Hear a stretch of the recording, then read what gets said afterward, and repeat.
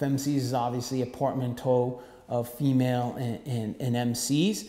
But like one of the things that you notice through, you know, a lot of the songs written, you know, by women, you know, is they're very intersexual in terms of like looking at oppression as an intersectional you know thing. So looking at how, you know, the oppressive systems of race, the oppressive systems of, you know, gender, the oppressive systems of sexuality, you know, gender identity, you know, all these things, you know, class, you know, how all these things kind of come together, and like where you need to resist patriarchy, you need to resist racism, and you know, whereas with like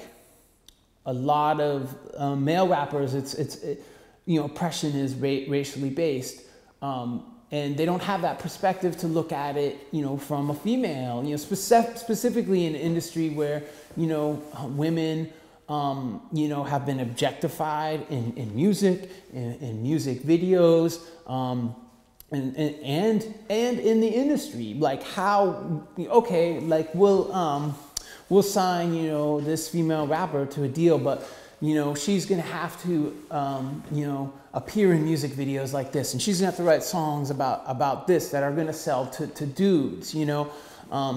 And so yeah, they have a very different perspective of systems of oppressions, and we'll get into you know, MC Lyte, who I think really addresses this well, Queen Latifah, who I think really addresses this well.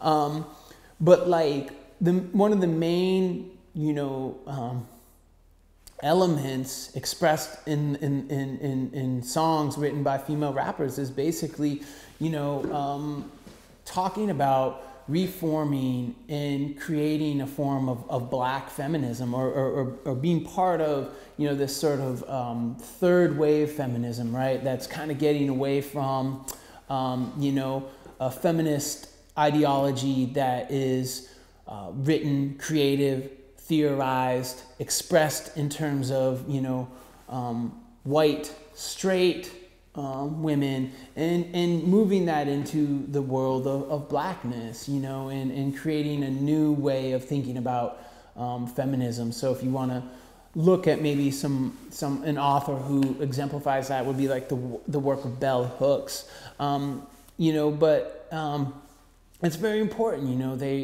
express not just femininity, right? Because many of these female MCs are black, you know, is what it means to be a black woman. And in some cases, a black queer woman, or, you know, a black, you know, black and trans, you know.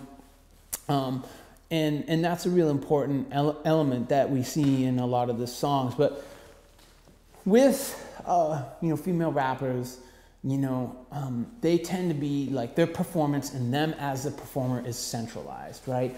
It's less about the beats. It's less about, you know, it's often less about groups, you know, save like TLC, Salt and Pepper, right? If you look at most female rappers that are out now, it's often an individual, right? You really look at that. There are very few like groups, right, or duos or whatever. It's Cardi B, right? It's Megan Thee Stallion. Now they do collabs and stuff like that, or it's Rhapsody, or it's Sampa the Gray, or whatever, you know.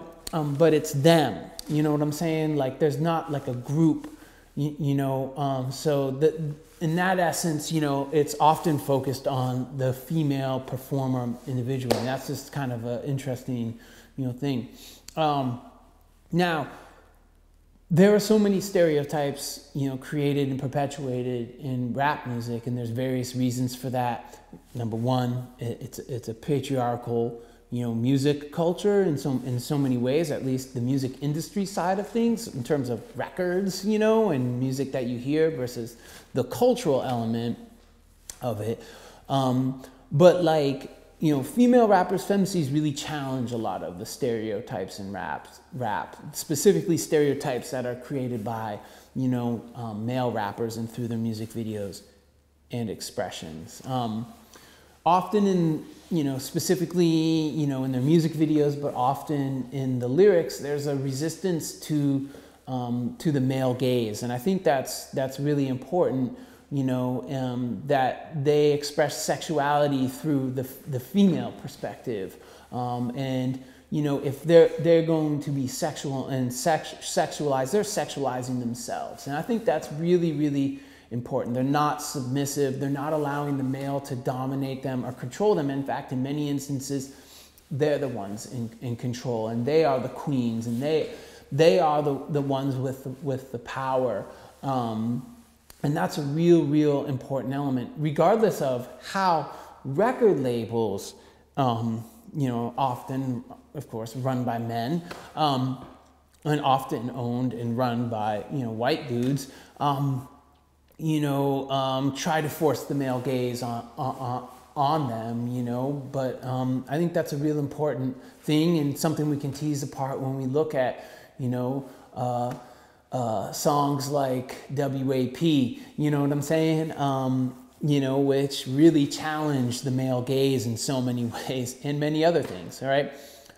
Female rappers also critique history, the writing of history from a male perspective, and specifically a Eurocentric Western, you know, white male perspective. They challenge patriarchy, obviously, through black feminism, etc., and language, how women are talked about, thought about, and conceived. Again, I mentioned this, but, you know, often expressed as like a woman's right to be a sexual subject instead of a sexual object. So one of the problematic, you know, strategies, techniques, you know, characteristics, however you want to think about it, in rap music, and particularly mainstream pop rap stuff, is the sexualization of women, where they're objectified as sexual objects there for the male's desire.